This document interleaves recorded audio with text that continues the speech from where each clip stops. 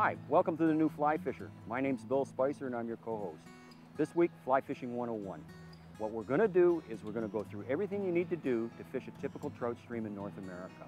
We'll discuss equipment, we'll discuss flies, we'll discuss some basic entomology, and we'll discuss reading of the water. You may want a pen and paper for this one. It's going to be a great show, just chock full of information that you've been really looking for. So get ready to take notes and we'll be right back. That was awesome.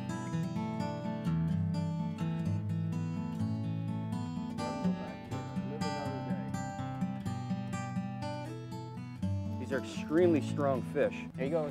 Oh, nice. Oh yeah, good fish, good fish. Yes. Got him! Yeah! World record! We talked earlier about having the optimum conditions. Here we've got a good example of the family Heptageneidae, very flat. Music, sweet music. This is why you need a lot of backing.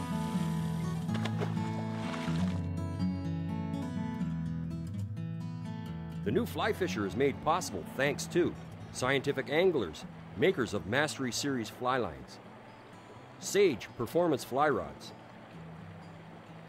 Loon Outdoor Products, fishing with a conscience. On today's show, we're fly fishing the Grand River in the town of Fergus, Ontario. The Grand River is ideal for fly fishers because it's blessed with numerous walk and wade angling and public access points. The prime waters to fish for brown trout exist between the Shan Dam at Bellwood Lake and the town of Westmont Rose, a total of over 28 kilometers of excellent river fishing. This picturesque town is known for its friendly people, quaint shops, and terrific bed and breakfasts. The Grand River has fast become one of the premier tailwater fisheries in North America. Joining me today is a good friend and mentor to many a fly fisher, Mr. Bill Christmas. A passionate fly fisher and conservationist, Bill is going to share some of his vast knowledge and experience fly fishing trout streams. The techniques he will share with us can be used on any other trout stream in the United States and Canada. Most of the water system is covered with no-kill zones and single barbless hook regulations. The net result of these prudent regulations is a world-class brown trout fishery. The first thing to do when approaching the stream is to stand back and look at the edge of the water. Often there is a feeding fish right against the bank. Many large fish are seen feeding within inches of the bank, and to enter the stream right away would be a mistake. Okay, one of the first things we want to do when we get to the river, have a look for insect life, and we're going to take the temperature. This determines largely how soon the caddis flies are going to be on the water, and also whether we're in the optimum range for feeding for trout. Wow, what a beautiful morning, 61 degrees. That means the caddis are going to be active, and the trout are going to find this temperature perfect. It's going to be to their liking. We're just about optimum for trout feeding, aren't we? Absolutely perfect. We're going to have a great day. Yeah, that's good, that's good. It's going to be great.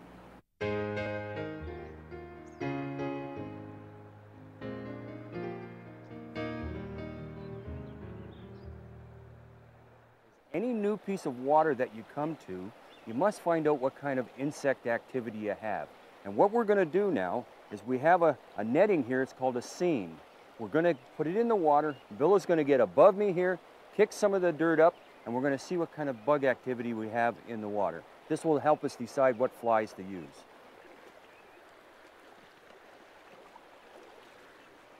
I think right about here, Bill. Now all you have to do is put the net in the water like so. Bill will get up a little bit ahead of me and just kick up some of the bottom. Turn over some of those stones. It doesn't take long. No.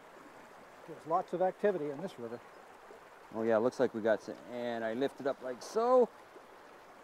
Oh yeah, we got some bug activity here. You take them over? Oh yeah. Oh yeah. Got a caddis pupa here, green with a dark head. Great pattern to tie, though. Yeah. These are called isopods or crest bugs. Very popular, very, see how many of them there are? That's an excellent food. You tie an isopod. We got a couple of small mayfly nymphs. These are very, very small. Yes, looks like we're going to have to go tiny today. You have to go tiny when they're the as you fly on the water. That's about it. There's a couple more over here. Look how active this guy is. Looks like a little beta. Yeah. But looks like another crest bug there. Yeah, another crest bug. Yeah. Yeah, we've got a fair mix, but we've already seen some excellent activity in the air as well. Yes, yes. So what we're going to try to do is we're going to try to match the size and the color of what we have in the net here. So this is basically all you need to do. It's no big rocket science here at all. You don't have to know the proper names to the flies. All you have to do is determine the size and the color.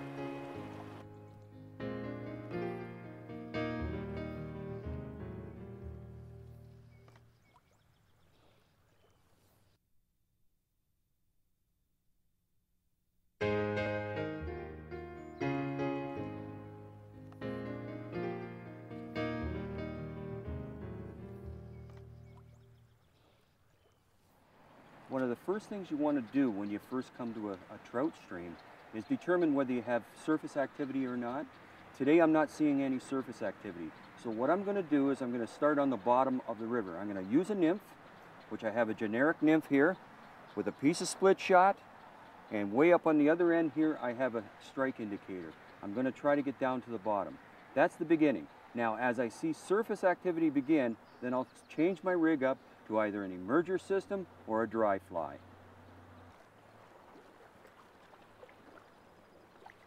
Now the spot I've chosen is two currents here. It's called the seam.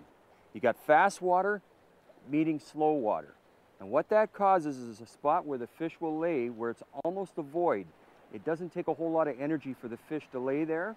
So this is where I'm going to place my fly, along the seam, right along here. I'm going to try to dead drift it and follow along with the rod tip.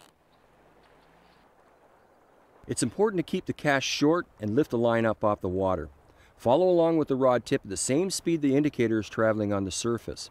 It's as important to have a drag-free drift when fishing a nymph as it is when fishing a dry fly. I think I might put a little more weight on here. I don't think I'm quite making it to the bottom fast enough.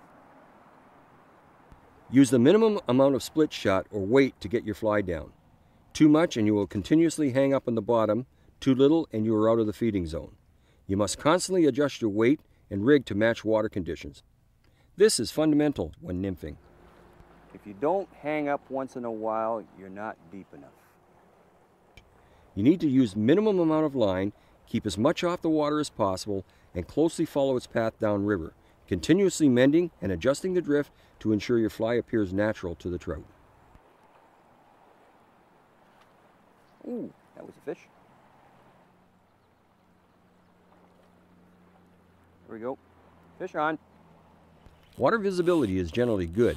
It varies from clear with a slight greenish tinge to brownish and turbid when running high after heavy rainfall. Thankfully for anglers, if the waters are high and stained, these conditions do not last long as the system seems to quickly return to normal within a few days.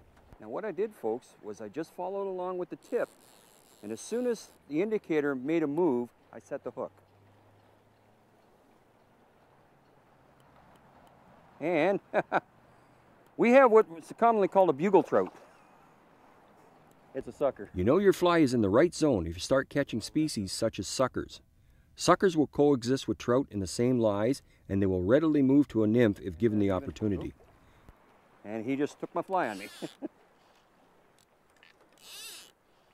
Well, it wasn't the right species, but it's some action. It can save the day sometimes, them suckers. There are some basic principles for nymphing which all anglers should know. One of the primary concepts is the 2-to-1 rig, which states that for every 1 foot of water, you should have 2 feet of line between your fly and the indicator. Thus, if you are fishing in 4 feet of water, the distance between your fly and the indicator should be at least 8 feet. Of course, these are just guidelines. The key is adapting to conditions as you fish different stretches. Don't keep using the same setup in all situations.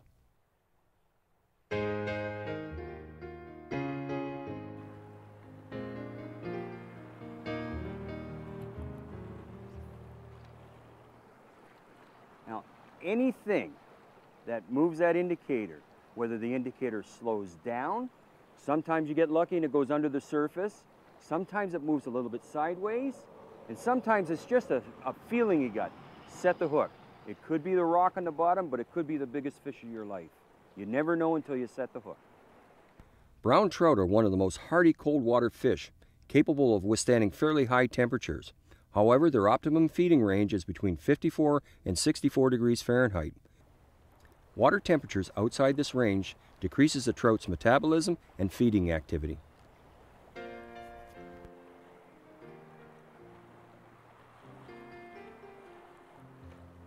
Fish on. Whoa, keep up, keep up. Ran at me a little bit there. Get him on the reel. There we go. This feels like a good fish.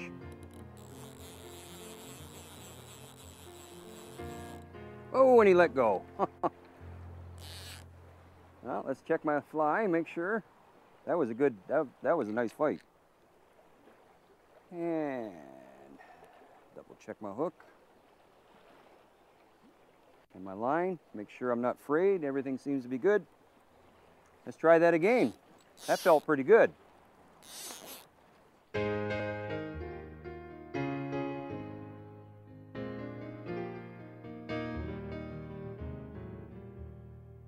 While I was using nymphs further downstream, Bill has been upstream collecting some insects and has noticed some surface activity.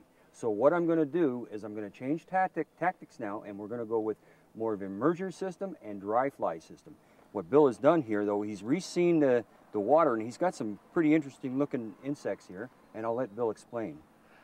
Well, basically, Bill, this is a section of the river that tends towards small flies for some reason. A lot of fish here are caught very frequently, and I find that tiny flies, 18s and 20s, Yes. predominate their food preference. And I think it's because they get caught so often with big flies with hooks in them, they gravitate to small Exactly. flies. So smaller is better than larger In this section, in most it of the seems sections, to, right? yeah, it seems to be that way. In this section, however, we've spotted one good fish that's obviously taking a caddis because Yeah. he's a very splashy rise. He's Right. moving a big bow wave.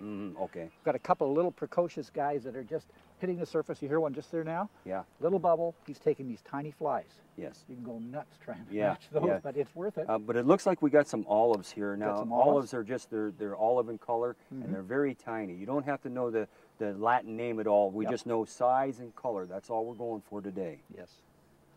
Anyway, there's that's a green caddis. See? Yeah, a green caddis So we right could there. try a green and slate caddis a little bit Yeah, later. That the- could well be the color Yes. of the one that this guy's taking over here underneath Exactly. the tree. Yeah. All right. So we'll experiment a little bit. On that small olive, yes. Yeah, I don't like this yellow colored fly at all. What I was doing, folks, Bill was telling me what he was doing over there and suggested I put on a smaller olive, and I had a rise right beside him, so I took a chance and cast it to him, and sure enough, there he was. Bingo. All right, good fun. Now, The most prominent insect on the Grand River is the net-building or filtering caddis. Thanks to an abundance of algae, spotted sedge, speckled sedge, and little black caddis are a prime source of food for brown trout. there we go. He's gone. Fish, but Not a this very is big fish, but it's Oh, the this right is good. species, a trout. Yeah. Hopefully we can take some more of them and take some bigger ones, hopefully. Yeah. Thanks for the advice, Bill.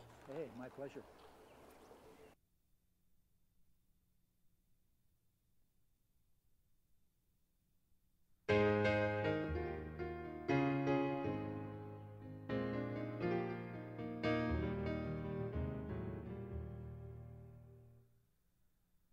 You learn a lot in the Catskills because the water is so clear.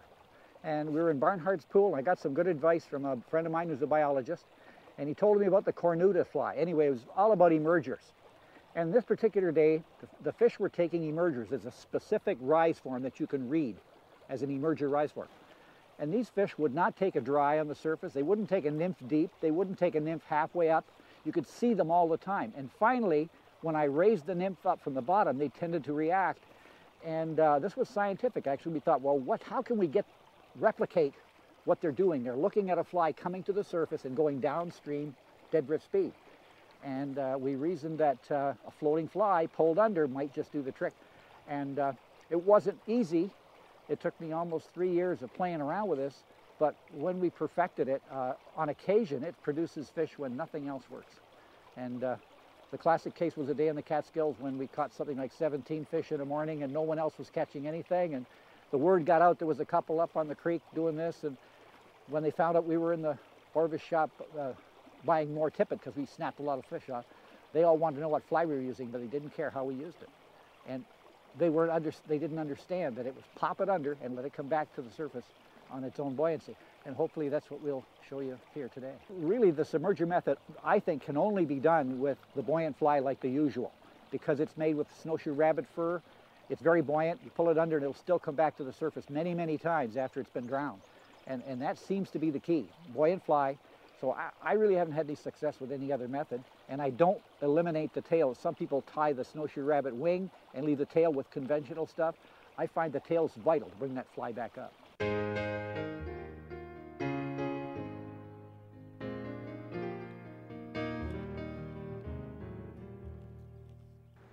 Local anglers are a great source of information on everything from patterns that are working to recommendations of locations.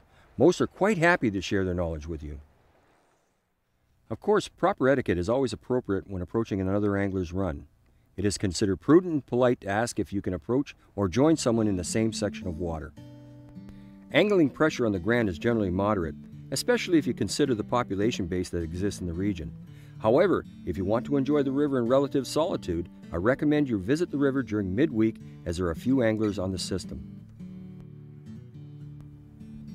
The brown trout on the Grand River are generally strong and healthy thanks to a strong base of invertebrates ranging from stoneflies to massive caddis hatches.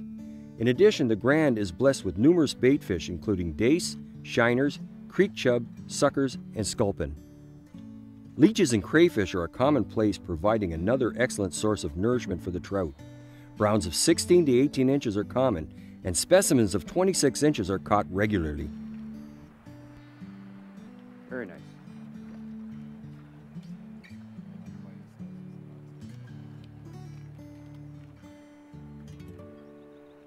Decent fish in anybody's mind.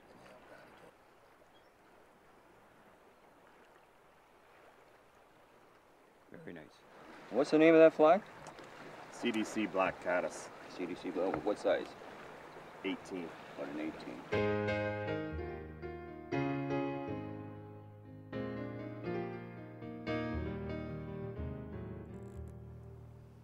Okay, what I was using was a olive caddis, and I was dead drifting it. I seen a fish come up a couple of times, and what I'm going to try to do here is get the line on the reel. I seen the fish come up a couple of times, and he looked at it twice, so I just kept persevering and putting it over him, and he finally come up and took it. Now, when a fish takes a dry fly, you must give it a second to turn around and move down with the fly to set the hook. And I think we're gonna net this one. Good fish. Okay.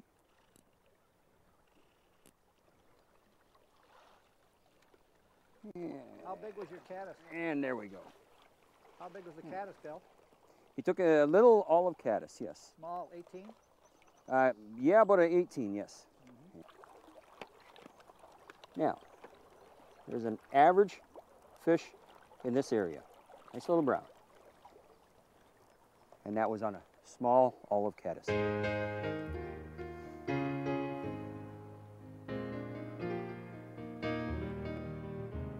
What I took that last fish on was one of these olive caddis.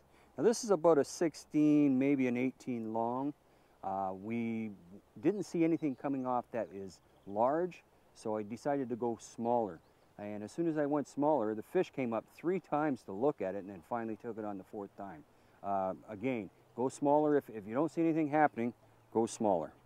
There are times when it's important to have a free-floating or drag-free drift. This can be obtained by using the mend when the line lands on the water.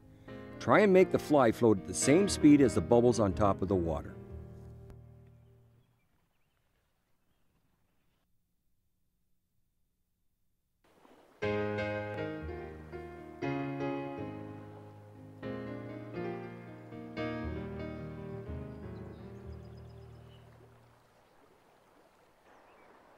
Well, we were heading back for lunch. I saw a rise in the middle of that run up there. It looked like an obvious caddis rise, so I put on a size 16, my favorite fly, can caddis. First cast over him, bang, there he was. He's run me all the way down into the pool. He's a healthy fish, and I can't fight him hard because, again, I was on 7X tippet for those small flies, so I'm I'm playing them like a safe cracker to make sure I don't snap this one off.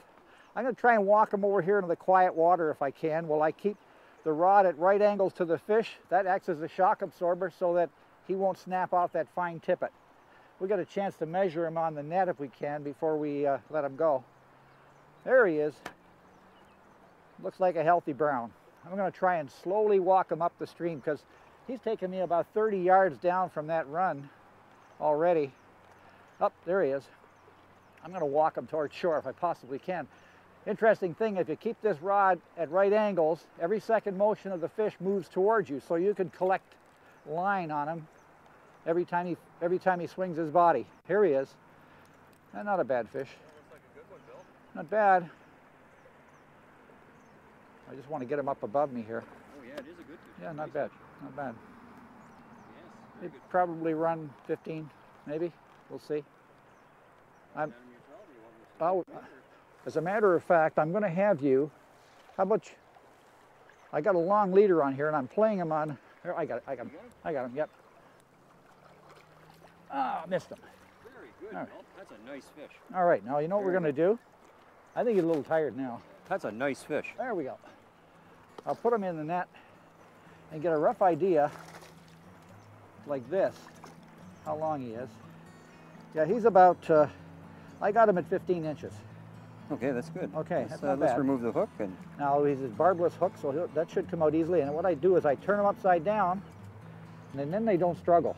They lose their equilibrium. There's the caddis fly right in the corner of his jaw, right there. Like an obstetrician here. There we go. No problem.